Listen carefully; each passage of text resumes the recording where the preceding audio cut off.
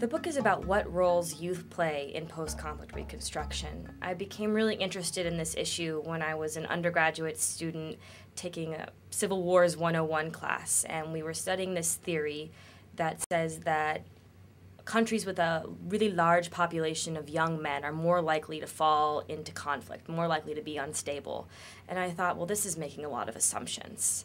And what role do young people actually play in conflict? Can they contribute to peace and not just violence?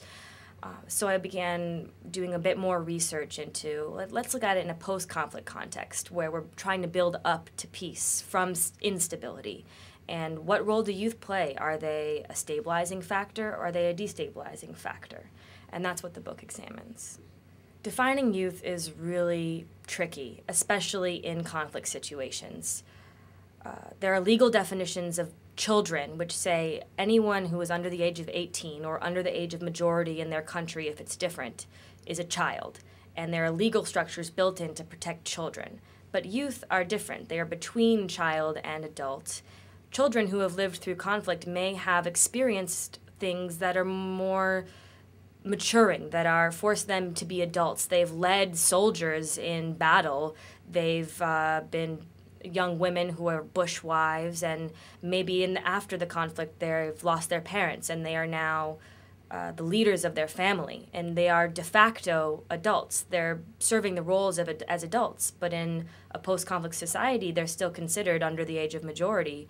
They're not an adult, they're not a child. What are they? They're youth. In the Democratic Republic of Congo, where most of the young people participating in conflict are doing so as soldiers, there are also young people participating in programs that were journalists, that had their own radio program and told other young people where they could find demobilization programs, get rid of their gun, and find jobs. I focused on 3 different countries. The first was Kosovo in its war for independence from the Federal Republic of Yugoslavia. The second is Mozambique, and the third is the Democratic Republic of the Congo.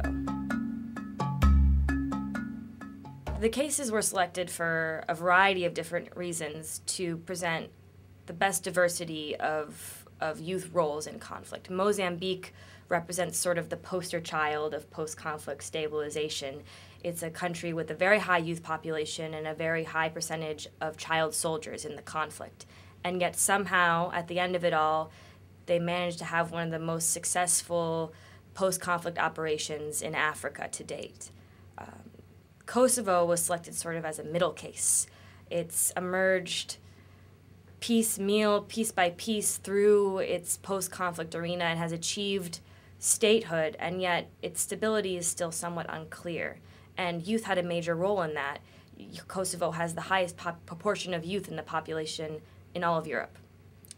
And finally, the DRC was sort of our case with the least amount of stability. It has descended back into civil war, and youth have been a major part of that.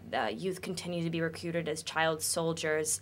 They're forced laborers in mines that are funding rebel groups, and they're also some of the greatest victims of the conflict through gender-based violence, rape, and obviously death due to both being part of the conflict as a soldier or to hunger, malnutrition, etc. Young people in America can take away some inspiration from this book. There are young people who have lived through horrible, tragic circumstances, who have been able to rise above and are making a huge difference in the future of their entire country, along with a huge difference in the lives of their peers. And they've overcome the fact that they aren't adults. They aren't recognized to vote in their country, and they don't have the respect to, run a campaign or really be a driving political force. But at the same time, through music, through the arts, through creative means, or just through good old community service, they are changing the way their country is going to be in the future. And young people in America can do the same thing.